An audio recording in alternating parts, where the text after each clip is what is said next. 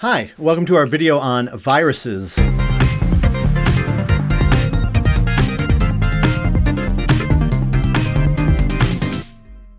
order to really get a handle on what we're going to talk about in this video, you definitely want to make sure that you have a good understanding of how DNA functions in cells. If you don't, you probably want to go back and watch those videos before you watch this one, or it might not make quite as much sense as it would otherwise.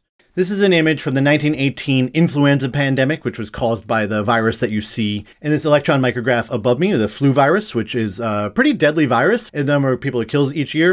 In 1918, that strain was particularly virulent and killed a lot more people than normal. So it seemed like a pretty obvious place to start when talking about viruses. The question we're going to answer here is, how do viruses function in biological systems? Viruses were first discovered by Martin Bjerink. At the end of the 1800s, he was doing experiments with plants and looking at a disease called mosaic disease. And he was trying to isolate the pathogen or the disease-causing agent that caused mosaic disease. And it turned out to be smaller than any known organism at the time, which included things like bacteria. And this is because it's caused by a virus, the tobacco mosaic virus, which is much, much, much smaller than even the smallest cells on the planet. So in this video, we're going to be talking about viral anatomy, what they look like, viral life cycles, which is in quotes for pretty obvious reasons, and how viruses function in evolution. And let's get it out of the way first. Are viruses alive? Are they not? We can make a case in both directions. A lot of biologists would say that they're absolutely not alive because they need to infect cells in order to carry out their life cycle, I guess we could call it, or their cycle of existence is probably better in that case. They don't have any external metabolism other than when they're actively infecting cells. They're more like particles in that sense. Other biologists will say they absolutely are alive because they have genetic material and they evolve just like other life and so on. They're just non-cellular life. I'm going to say that this is a dumb argument to engage in because it doesn't matter. Whether they're alive or not has no bearing upon anything, particularly the viruses, who genuinely don't care what you call them. They just are. So let's leave that argument aside. I will probably refer to them in terms of their life cycles and so on going forward. That's totally fine. Don't get pedantic on me here. It's really not the point. So let's go in and let's take a look at viral anatomy. I've got two different viruses here. We have the tobacco mosaic virus and bacteriophage T4. I just went with these two because they're just very, very different.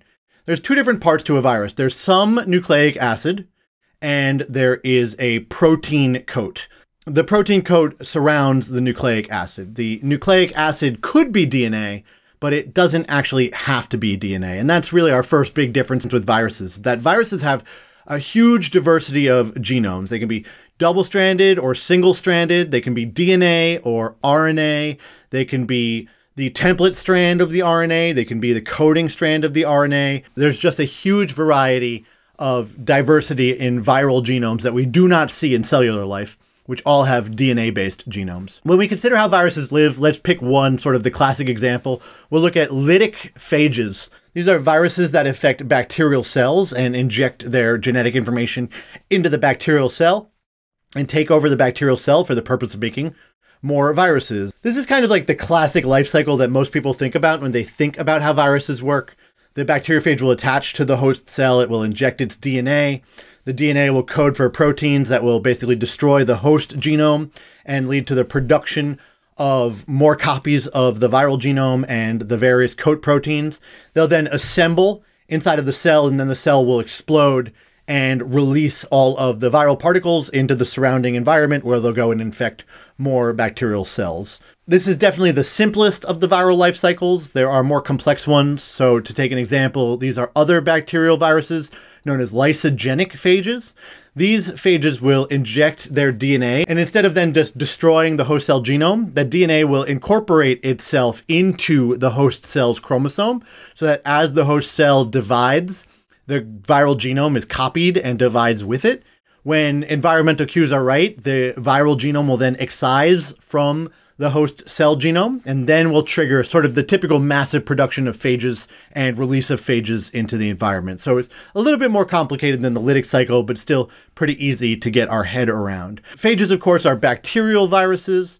Animal viruses and eukaryotic cell viruses can be much more complex than that. A great example to look at for this is HIV, which I'm sure you're aware of. It's a virus that can cause acquired immune deficiency syndrome, or AIDS. Over on the left of this graphic are HIV particles infecting, are HIV virions infecting a helper T cell, which is the population of cells in the human body that they infect. And then we have a cartoon graphic of the HIV particle itself. Looking at the HIV particle's anatomy, we've got receptor proteins on the surface that help it connect to the cell and invade the cell. We've also got a lipid envelope, which is pretty typical in animal cell viruses. This is actually a modified phospholipid bilayer that the HIV particle gets from the cell that it had previously infected.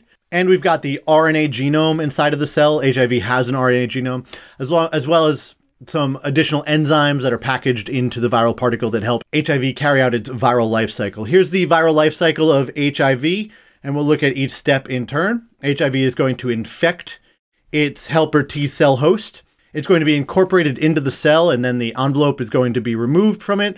This is going to expose the viral RNA genome, which is then going to be turned into a DNA genome, which you can see happening down at the bottom left of the picture through a process called reverse transcription. That DNA genome is then going to be integrated into the host cell's genome, and that is then going to be used to produce new viral particles that the infected T cell is going to release, rather than sort of in a big explosion of viral particles, more like one at a time over the rest of this infected helper T cell's life until such time as that cell dies. Each of those HIV particles will then go on and infect other cells. The really interesting part about the HIV life cycle that we're going to focus on, you probably already noticed, but it's the part on the bottom left of this diagram. It's the reverse transcription stage. Let's look at that more in depth. We know that generally speaking, DNA is transcribed into RNA, which is then translated into protein. This is generally how all biological information flows. Reverse transcriptase is doing something fundamentally different. It's taking the RNA genome of the HIV virus and turning it back into a DNA copy. This is going exactly opposite of any other way that we've ever really investigated the flow of biological information. And it really only happens here in this group of viruses, which are known as retroviruses. It's a fundamentally unique thing, but it gets at a larger point, which is that viruses do all sorts of interesting things that other biological systems just don't do. And they're able to do this one because these viruses have an enzyme called reverse transcriptase, whose entire job is to take an RNA molecule and turn it back into a DNA molecule. And you can see that happening in this image here with the RNA in green and the DNA molecule in blue. Another really interesting thing about viruses is how quickly they can evolve. So these are the two surface proteins on the influenza virus, hemagglutinin and neuraminidase. Both are used during the influenza virus life cycle. As a matter of fact, we characterize the different types of influenza viruses that we find in the environment based on the types of these proteins that they have. Designations like H1N1 or H7N9 refer to the type of hemagglutinin and the type of neuraminidase that particular strain of virus has. And there's a wide variety of these proteins because viruses evolve so quickly. Viruses reproduce very, very rapidly, and the polymerases that they use are prone to much higher rates of error during replication than cellular polymerases are. The result of this is that viruses have very, very high mutation rates, which means that they can evolve comparatively rapidly when we consider them against things like cellular systems. This is why you need to get a flu shot every year, assuming you get a flu shot, and you really should. The flu is not a good thing to get. Because of the rapid evolution of the influenza viral genome, the hemagglutinin and neuraminidase proteins are constantly shifting their types. Different flu strains will become more or less dominant from year to year. And even though your immune system may have been exposed to one strain over the course of your life, that doesn't mean that if you're infected by a different strain in a subsequent year, that your immune system can still mount an effective response against that strain. Antibodies that your immune system makes, like those shown here in beige and red, to the different viral proteins of the flu virus, may no longer interact with those proteins if those proteins mutate so much that their shape changes to the point where the antibody no longer fits to that protein.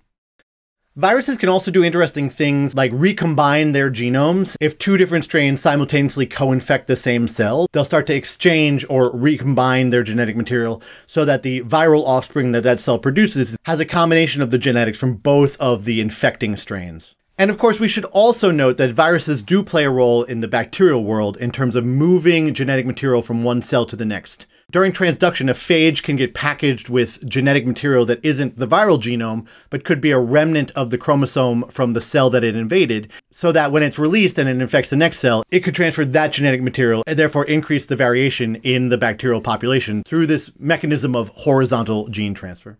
Thanks so much for watching our discussion of viruses. Make sure you can do these things here at the end. Make sure you can describe the major parts of a generalized virus. Make sure you can compare and contrast viruses with cellular life forms. Make sure that you can diagram and explain the major features of a viral life cycle.